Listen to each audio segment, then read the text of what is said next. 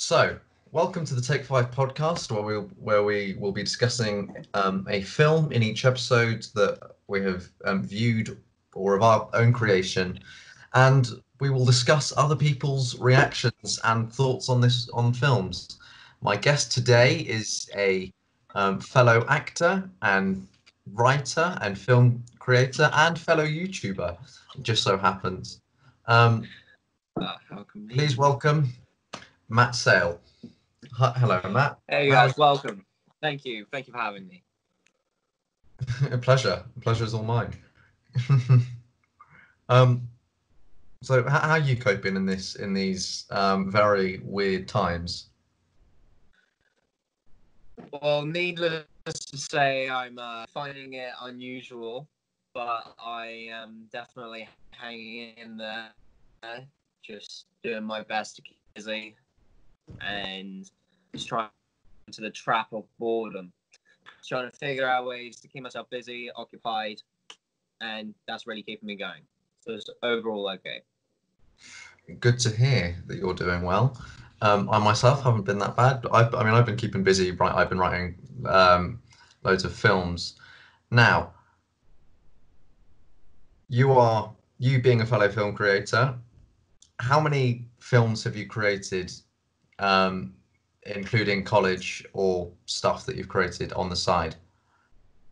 Well, me personally, I have only just recently gone into the world of filmmaking. I haven't necessarily created the films myself, but I have mainly acted in them.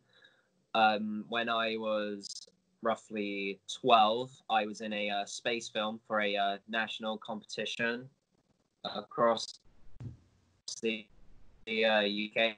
The prize league before he went up the international station. Unfortunately, that didn't happen, but it was fun, needless to say, to create it with a film group that I used to go to. I believe they did some murder mystery films and stuff like that where I was a lead role. So all of that was really fun and a good day filming. And I just helped my friends with making a World War One film with with a group of my friends. So that was really a great experience. And now I've just been writing my own scripts for films I am planning to film as soon as lockdown is over and the all clear is given. That sounds pretty fancy. I I can see that you've got a variety of very interesting posters. Do you want to take us through them? I thought you might have noticed that. Okay, so up to my right is The Flash. The Flash is one of my favorite CW shows, so that I really enjoy. And then I had to to my agree with you. left, yes, I do enjoy the Flash. yeah, who doesn't? And to my left, we've got Back to the Future. Back to the Future has to be one of my most all-time favorite trilogies of all time. A poster of Groot from the second Guardians of the Galaxy film. I don't know if you can see, but left to it, we have Ready Player One. Ready Player One is definitely one of my favorite films, most favorite films in terms of usage of CGI. And below them, we've got a Captain Marvel poster from when I went to see it in the cinema. And next to it, because back in school I was slightly nerdy, a periodic table poster. Nice. Um, I mean, all of them are great films. I'm not so keen on Captain Marvel though. Might be controversial opinion. I don't know, but How come? I wasn't keen on some of the acting and stuff like that. Although Ready Player One, I love Ready Player One for all of the culture references. And then, I mean, I still haven't seen Back to the Future. That's on my list of many films to watch. You should definitely watch them at some point. Yes. Now, what else? What got you into YouTube? Actually, that's an interesting question. I feel to ask Okay. most. So, really, when I first started thinking about YouTube and starting a YouTube channel. It was during college, and I was thinking of ways to, one, keep myself occupied, so I have always got something to do that's creative and gets like the creative juices flowing in your head, and just like thinking ways of doing things and stuff like that. So just getting myself thinking about how I can do things and stuff like that in terms of making videos. Something also for something I could hopefully turn into a side hustle if I work on it long enough and get a big enough like subscriber count and following. I can then start making some money on the side, doing something that I enjoy and stuff like that. And yeah, so a side hustle, if you will, especially for during university, as soon as university starts. And I just thought it might be something like really fun to do, because I've started getting into like filming, and like specifically films and stuff like that. Connections. Okay. Also apply that. I am always creating, because for me personally, I prefer to create, and I love like creating my own things, my own products and films and videos and stuff like that, all just creating my own content and all that stuff, because it's just something fun to do. And when I've created it and finished it, it's something I can look back to, like, I don't know, in the next 40 years or something, and just think that was fun to do back then and stuff like that. And yeah, and I also thought that seeing as lockdown is here and we're all stuck at home, I might as well have something to do to keep myself occupied, as I said. And that way, it's like also a way of just showing like everyone else how I'm doing and things like that. And yeah, and also seeing as it's lockdown, most people are staying at home, which means more people will most likely be on a device with Wi-Fi access and stuff like that. So that way, it's an easier way to hopefully get some more traffic, if you will. Yeah. 1 second, let me just sort something out.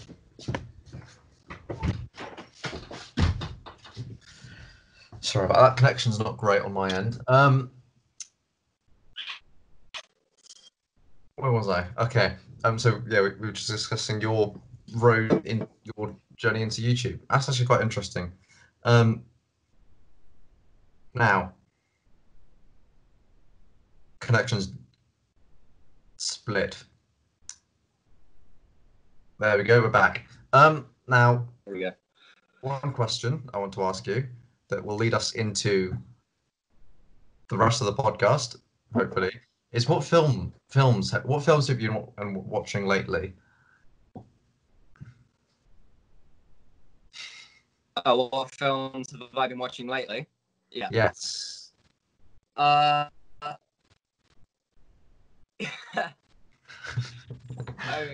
So recently I am teen again.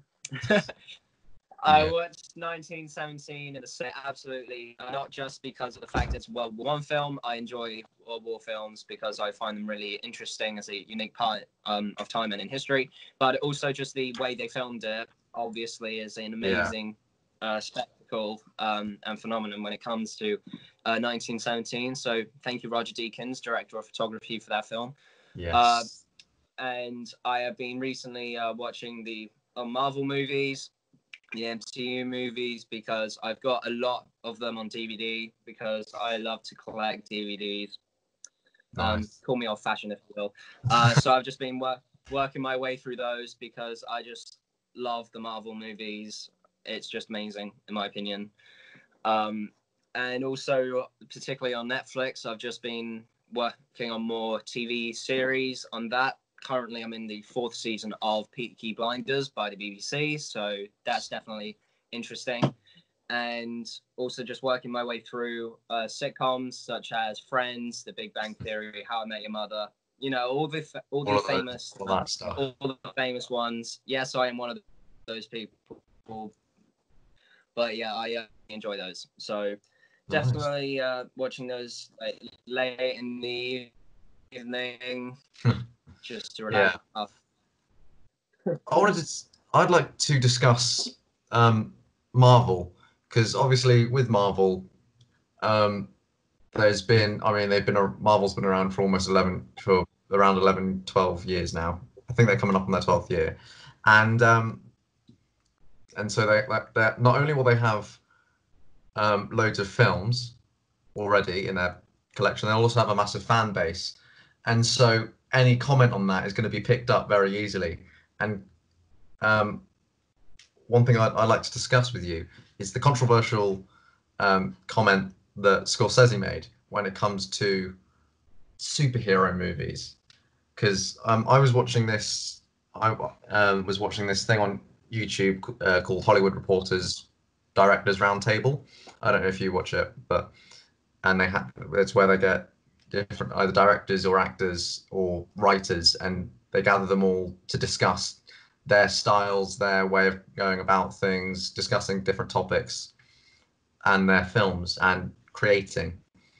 And one of the topics that was brought up was the comments Scorsese made on superhero films. And obviously he said that superhero films, for anyone that doesn't remember, he said that superhero films are not cinema and they are seen more as a theme park ride. And what were your thoughts when you first saw that or heard it? Well, to be honest, this is actually the first time I've heard that. I think I missed that bit from Scorsese, but yeah, so superhero films aren't cinema, they are more of a theme park ride. So when I first hear that, I think I can see what Scorsese's going on about, because of how if we take a film from it, such as, I don't know, let's just say, let's say Captain Marvel. In Captain Marvel, you've got a lot of the action scenes, like when she, near the end of the film, when she starts flying around and all that stuff, and you're just flying and all that stuff. It can seem like one of those things rides at like Thor Park when you're like wearing a virtual reality headset or something, and you're in the scene with them and all that stuff, and you're experiencing it like it's there right in front of you. I can see how Martin Scorsese, in my opinion, more of a director, because Scorsese obviously grew up with all of the technology, such as CGI and green screen and 3D imaging and tracking and stuff like that, all that we have now, and he had to use less effects and stuff in his films, such as like Taxi Driver and Goodfellas. So I can see how he said that, because to him, the era driver and all that stuff, that is like pure cinema, if you will, because it's more based on the actual storytelling and the acting. Because back then, seeing as they didn't have like as much CGI capabilities as we have now, they had to focus more on telling the story through pure cinema. So that's acting and being able to drive the narrative and storytelling and keep the audience focused on that, on the plot of the narrative. Whereas nowadays, most people are just blown away by all the like CGI special effects and all the amazing visuals and audio codes and all that stuff that are produced within film. So I know where he's coming, and I understand. In my personal opinion, I would have to disagree with him. See, I agree with Scorsese, because I see where he's coming from, because what I feel as though he's saying is that he's not saying that superhero films aren't films. He's saying that they're not cinema in the respect that obviously, yes, you have films that are there to tell a story, and which he believes, which is what I feel as though he believes is true cinema. And then you have films like the MCU, where it's sort of just a juggernaut of similar stories, where you have a hero who is introduced, and then he goes on a similar journey to most other superhero films. Yeah. And in that respect, it kind of makes sense when he says it's not true cinema, because with most cinema, you have films that are all very different in the story, in the structure, in the way it's told, in the styles of acting.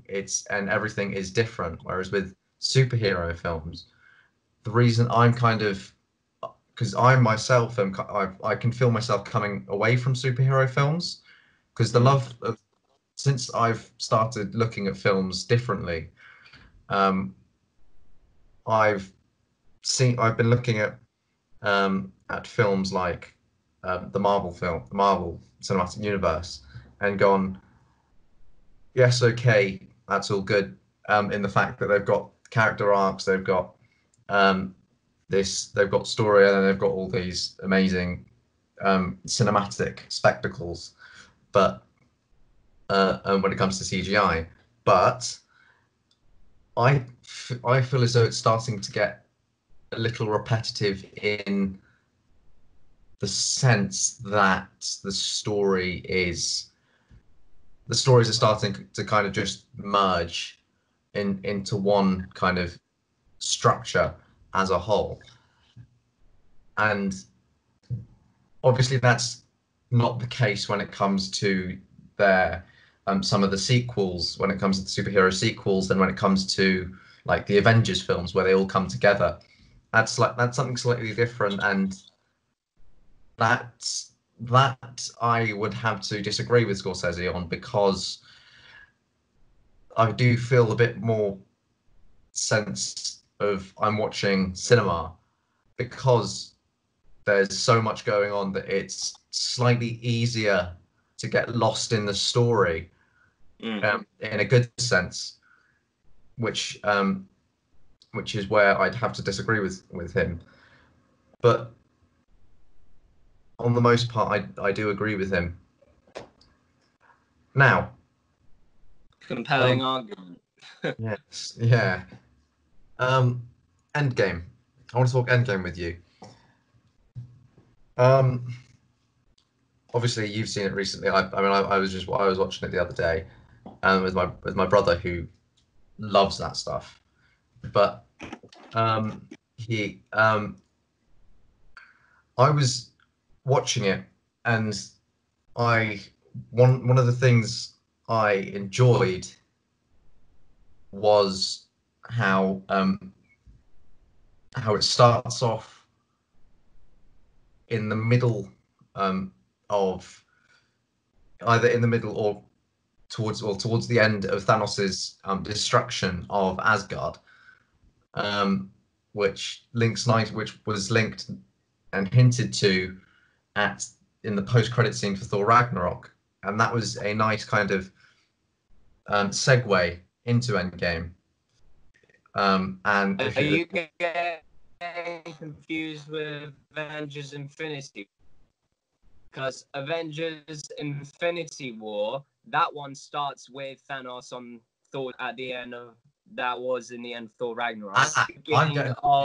I'm getting confused. Yeah, Avengers Endgame begins with Clint Barton or Hawkeye with his family doing archery. That's correct. Yeah, that one. Yes. Okay, well, Infinity War. Let's discuss Infinity War first then. Sorry about that. Let's do Infinity War. Yeah. Yeah. So where and I like how they kind of segue into it. You don't see any of Thanos' destruction. You just see the end of it. Yeah. Which is what I like with what the Russo brothers have done with Avengers, because they've kind of taken all of the films that were already there, and they've gone, let's bring them together and introduce one of the biggest MCU villains that go across all of the heroes, and create something out of that. And then what they did was that they just throw you, instead of throwing you into a build-up of action or action, they've gone, let's throw them straight into the end, skip everything in the middle where they have the action or the fighting or the arguing, or the tactics, and going straight to the end. And then that's And I like what they did there because that's already growing your hatred as the viewer for Thanos. And I found that quite clever. And then how it all kind of, and then how it's then them going to, and then how it's nicely linked into the introduction of the Infinity Stones, of what all of them do. Because obviously we've seen some of the Infinity Stones, because we've seen the Power Stone in the Guardians film, and then we see the Reality Stone in the second Thor film. We that was see the reality. The Mind Stone Mind Stone was in Ultron. Age of Ultron. And Um, the Power Stone, the blue one, is from the Tesseract in Avengers Assemble. Yes, Space Stone is yes, and then you don't see the Soul Stone, and then there's the Time Stone from Doctor Strange. And how they then but for anyone that doesn't watch the entire MCU, they managed to recap on all the stones in that short period of time, whilst also explaining it to some of the characters. Because what they did well was one writing thing that that I try and use is to try and tell the characters in the film, in your story, what you as the audience already know. Yeah. But then also not giving away too much, because obviously one thing with Avengers, with the Marvel even, that I've noticed is that, sorry if I'm blabbing on, but no, it's fine. Go ahead. They show you all the stones, and they show you the power of the stones in different films. But not one Avenger that knows the power of all of the stones. That it's Doctor Strange and the wizards of the MCU that know what can be done if all the stones are combined, but they don't necessarily know the powers of all the stones. And I find that clever how they've just gone, okay, this is what could happen, and they're telling you the end result. They're foreshadowing, but then it's sort of that's them writing in the classic writing tactic with films and stories of objective and obstacle, intention and obstacle, where you have the intention, which is them trying to stop Thanos from getting all the stones, and then the obstacle is them having to travel across far and wide to hide the stones or destroy the stones or protect the stones. And I feel as though the Russo brothers did that quite well. And then obviously then there's the link into Endgame, which is when the entire intention of the entire story is just completely changed. Exactly, just massive, like just shift. flips viewers' perspective. Yeah. They have you hooked from Infinity War for Endgame. Yeah, and there's that entire spectacle as well. What's your view on that from a technical standpoint, anyway? Well, I'm pretty sure you already covered everything, to be honest. And just making it short and sweet, I basically agree with everything that you said. I must admit, I really love all the action scenes in Marvel. I just love how they create it. However, as you said in Infinity War at the beginning, they completely skipped the battle before what we do see in the beginning. And I really enjoyed that because I was expecting, before I went in to see it for the first time in the cinema, I expected us to see some action. So I was actually kind of thrown off that expectation. I don't know if that's the right phrase, but we're going to go with it. When then it turned out that all the action has been dealt, and all the main action, and now we're going straight into the very tense aftermath, if you will, of the said action. There is a bit when Hulk fights Thanos and all of that stuff, but obviously we're talking about the main action here. So that was a very intriguing hook for me, to be honest, because I was completely like, all the expectations I had were honestly thrown out the window when that started, because now I'm like, okay, I have no idea what's about to happen, what's going to happen. So then that, I think, really caught my eye in it and got me engaged. And that I really enjoy about the way the Russo brothers did Infinity War. And I believe that they also did that through to Avengers Endgame. Hopefully that makes sense. Yeah. Now let's so we're talking about that as a whole. Let's discuss sections, small sections, the parts that aren't looked at as much, I feel, when it comes to discussing films, which is one of the main points for this podcast.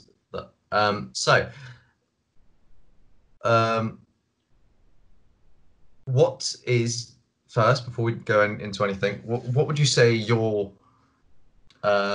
strong point is when it comes to creating a film? Where's your area of expertise, would you say? Or being... So, do you mean in terms of the actual creation of the film? Yes. So the actual making of it, or production. So if it were, for example, say cinematography or directing or acting or camera work or anything that's kind of like a specific area when it comes to creating film. The specific niche within the niche. Yes. I would say that, to be honest, acting, because I consider myself to be an actor who just happens to have like knowledge and the ability to do other things. I prefer to be the actor in the situation. Yes. So my strong point for me is the acting side of the creation of a film. Okay, so let's discuss the acting then of the film. One thing we can discuss then is comedy acting and comic relief in films. Yeah. And Endgame, there's plenty of that there's plenty of humor. A lot of them, especially in the Guardians segment at the beginning. Have you acted? So, have you played around with comedy before in past? When it comes to the acting side of things, in the past, not necessarily with filmmaking, however, in like education, in like college and things like that, I have done comedy pieces. I did in college a show called One Man, Two Governors. I'm sure most of the fans will know that one. So that's a very comedic show. So I did some comedy in that. But that, to be honest, now that I think about it, is like the extent of my work with humor in terms of creative arts. Well, then, this will be a great learning experience for both of us, because, I mean, I've played around in some comedy, but, like, I haven't gone and dived into it in full depth, because I've done dramatic stuff, more serious stuff. But, so this will be a great learning experience. And for anyone listening who is an actor who is also learning.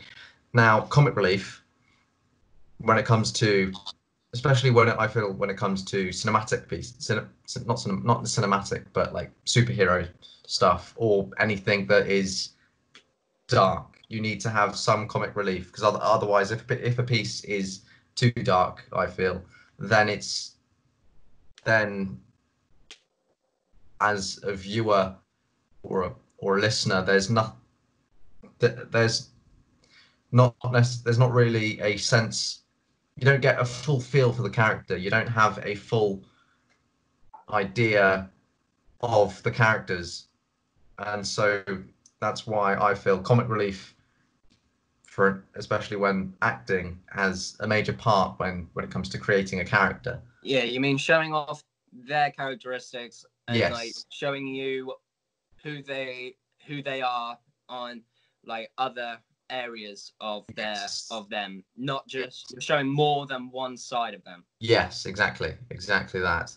Um, Now, comic relief in Marvel is quite prominent, especially more recently when it comes, because obviously there's Guardians, which is quite a comedic film. Mm-hmm. Because obviously there's Chris Pratt, who is known for his sitcoms in America. Yeah. Um, and then you have Dave Bautista, who's done a lot of comedy lately. He's done My Spy, which is his most recent film, which I saw and was very funny. I'm definitely gonna watch that at some point. I've got it Yeah, on Prime, I think. yeah. And then there's who else is there?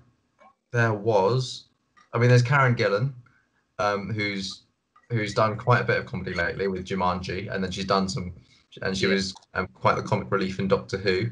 Yeah, she was. Um, She's really great when it comes to comedy pieces. yes, very funny, especially in I mean that segment in Jumanji when she's got to kind of when she's trying to fool the guards in that Yeah, that was that's comedy gold. that that is like, if you can figure out that that was funny, you don't know what comedy is, Yeah, because that was a terrific scene. that So was I tip my hat off to Karen Gillan for doing that, because yes, that must have been a little bit embarrassing on set. yeah. But I mean, as an actor, if You gotta you you want to go, gotta do you have to go full out. If you do it, if you feel as though you're doing it wrong, you're doing it right. You're it. doing something right, which is no. What's the saying? Um, of this, I know a saying. That like what I just said. I can't really seem to remember at this moment in time. It'll come to me, but it's something like if you feel silly doing it, you're doing it right. I feel as I've just said that, but and she showed Sounds that. She sounds showed it. like it, yeah. She showed it. And then I mean, Yeah. but Guardians, the writing in it is amazing. The writing's amazing. And then the way the actors have done it, especially when you have characters like um, Groot and Rocket Raccoon, Mm. um, it's harder for them to show emotion because it's an animal um, or a creature that's not so humanoid, where we can do so much with our facial muscles, whereas with like Groot being a piece of wood basically. Yeah. Um, the fact that it's all done through his through the actor's voice, I find intriguing to see how it's done. And I feel as though we've gone off on a rant. Oh well. Yeah. But yeah, it's. I mean, I comedy. Comedy's sort of for me a tough one to, and I feel actually for most people it's a hard one to get right because it's all about timing and everything. Which is and timing in comedy, timing is everything. Because Absolutely. yeah, um, if you get the timing ever so slightly wrong, the effect for an entire line, you could lose what you would build up, and that. But then that feeling when you get it right as an actor is just amazing. It is exhilarating. Yeah. Now let's discuss YouTube for a bit. Right. So we've spoken about why you wanted to get into YouTube. Um, First, where can people find you on YouTube? So obviously the main one when it comes to YouTube is just searching up the channel. So it's just my name, Matt Sale. Both first letters of the first letters of the words are capital, so that makes sense. Just wanted to name Link in the description, by the way, for anyone that's curious. Go Yes, check it thank out. you. Please, please click on that link and see what I'm about. And while you're at it, just subscribe. I feel like I'm doing a YouTube video already. Yeah. If they are following me on Instagram, I put a link up to the video every time I upload one. I'm currently in the works of figuring out other ways of what's the word, like advertising it. I guess that's a good way of putting it. So I might do a post on my channel, my Instagram page for every time I upload a video and stuff like that. So I'm just figuring that out. And yeah, so those are the main two ways you can find it, because I post on Instagram quite often, here and there, with like stuff that I'm doing. Sometimes I might put up a picture of me like posing for a picture and stuff like that in an outfit, and I might put the link to it in the like description of that Instagram post. I might do that later in the future. And yeah, so just also just searching up my YouTube channel as well. I'm figuring out. That'll also be in the description if he doesn't mind. It might not be. I don't know. Do you mind? What was that? Instagram. Description? Yes. No. Yes. Oh, also that reminds me. Also, yes. I do what's what advertiser on my Facebook page. Just my Facebook profile as well. Once again, hopefully link in the description. I'll send you a link to my Facebook when this podcast is finished. Yeah. So that's yeah. So those are the three main ways you can find my YouTube channel as well. I don't have a. Sorry. Don't subscribe to this channel if you're enjoying the podcasts. I mean, I know this is only episode 2, but if you're enjoying them, subscribe, share the video. I'm definitely going to subscribe to this one and share it every time a new episode comes out. So definitely send me a link and I'll subscribe. I shall show yours in return for your kindness. Wonderful, thank you. Now, marketing. Obviously, being startup channels, marketing at first is going to be very hard. And from what I found out, everyone tackles it slightly differently. How do you go about marketing yourself then to people that don't know you? How do you market yourself? Shall I start off with in terms of YouTube or? Let's go YouTube for now, assuming we're on that topic. So, in terms of marketing myself, I like to. Obviously, I'm a startup channel, so not everything's like as high quality as everyone wishes it. Like, to be honest, I wish I had the greatest gear and all that stuff, but I don't. Yeah, but mainly what I do is I just try and market myself, because I should have mentioned this earlier, but another reason why I started YouTube was because that way it's a second portfolio of myself, because being an actor, my life ambition is to become a professional actor in films, and obviously that is no easy task.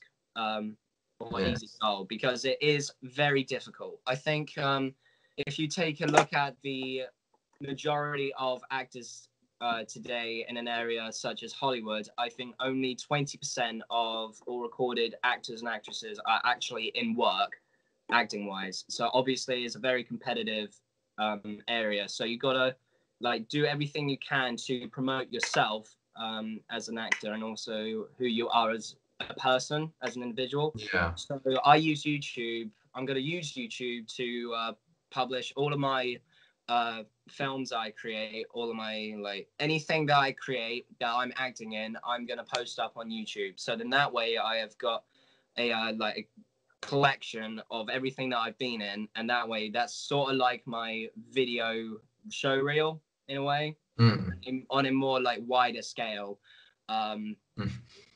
things like that. Yeah. And also in another part of my YouTube channel is probably going to end up being vlogs here and there, just to show like what I'm doing, because I enjoy it. Yeah. And things like that, using the cameras and all that stuff, just to also show who I am. Because one of my old college teachers, I was talking to him about this, and he said that from the experience that he's had teaching me, he's my performing arts teacher, so he had to work with me on my acting skills and stuff like that. He said that he found that, in his words, I'm a very quirky guy, and he said that, and he said that I should dwell on that and like sort of express that more, because that way I'm promoting myself as an individual, showing who I am, and that way I'm an approachable and most importantly workable guy. Like, I'm very easy to work with and things like that, and I'm not going to like basically be an a-hole pretty much. So so those are the main reasons why how I market myself, because obviously you got to market yourself in a good way if you want to use YouTube for good things, such as what I just said. Yeah. Interesting. Very interesting. Now, what else could we talk about when it comes to YouTube? Can we see any collaborations in the future with other channels, maybe? Well, I don't really have many to be honest, friends who I know personally who have YouTube channels. I do know people I have met people who have, but I don't really talk to them much. And we mainly focus on different niches and things like that. Yeah. These are for different reasons. However, I don't see why that can't like help out or anything. But if I do meet anyone who has a YouTube channel and are interested in doing something with me, I'm definitely going to be doing that. And also I'll just collaborate with just friends as well, bring in my friends on the channel and all that stuff, so then that way they get a glimpse of the stuff that I do, and also so then we can all have some fun and things like that, and it'll just be a laugh. Nice. Yeah. Well, I think that's good. This is a good place to wrap it up. Thank you very much, Matt, for Thank you for having me. Coming on today.